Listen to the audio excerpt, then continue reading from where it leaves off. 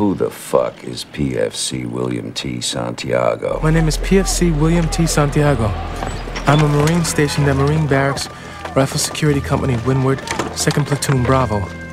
I'm writing to inform you of my problems with my unit here in Cuba and to ask for your help. I've fallen out on runs before for several reasons, such as feeling dizzy or nauseated. But on May 18th, I've fallen back about 20 or 30 yards, going down a rocky, unstable hill. My sergeant grabbed me and pushed me down the hill. Then I saw all black, and the last thing I remember is hitting the deck. I was brought to the hospital where I was told I just had heat exhaustion. I ask you to help me. Please, sir, I just need to be transferred out of RSC. Sincerely, PFC William T. Santiago, U.S. Marine Corps. P.S.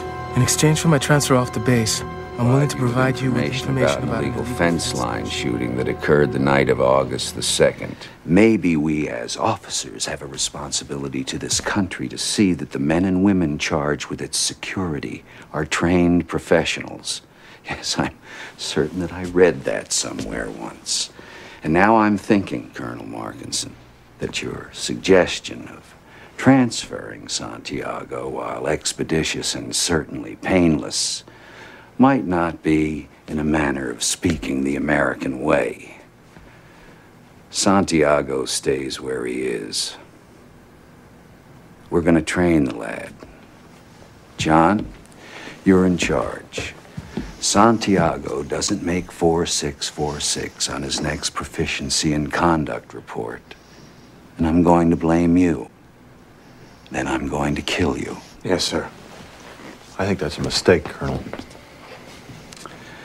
Matthew, I think I will have that word in private with you now. John, that's all. Why don't we meet at the O Club and have lunch, and we'll talk about the training of young William. I'd be delighted to hear any suggestions that you might have, sir. Dismissed. Yes, sir.